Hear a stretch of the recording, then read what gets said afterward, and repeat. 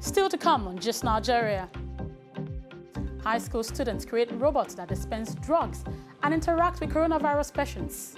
This and more after the break. Stay with us.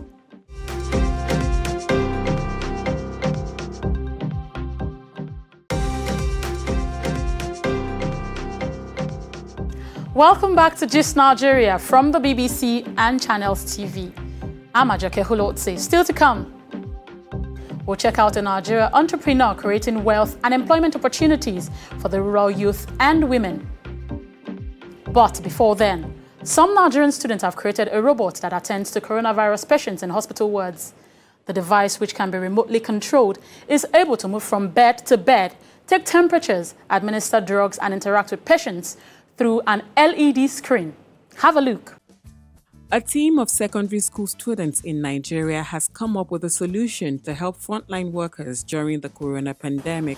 Mairarobot was created with the sole aim of reducing physical contact between doctors and COVID-19 patients in isolation centers. The Mairarobot is a very unique robot in which we can move it and navigate it through the wards by this Xbox gamepad controller and the VR headset that I'm wearing on my head right now. So the VR headset is connected to the camera on the robot here, on the robot head, in which I can see where the robot is going and I can navigate it.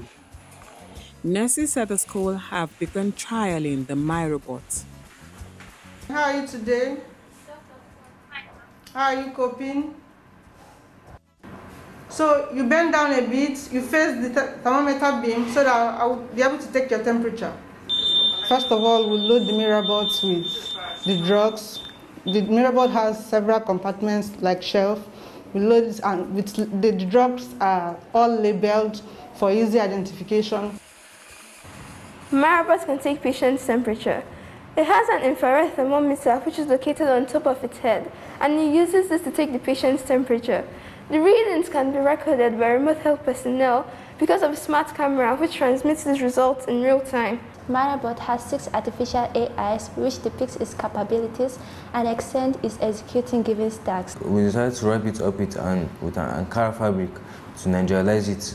And the reason why we decided to give Mairarobot the shape is so that it can get inside the isolation center easily and work freely, so that it cannot get in contact with any victim of the coronavirus. The robotics team has big plans for the future. We have plans to take the project to an international standard and probably get a patent for it and look for adopters. If federal government can adopt this project, we'll be very happy, and finally commercialize it. Mairarobot intends to support, but will not put an end to the conventional doctor-patient relationship.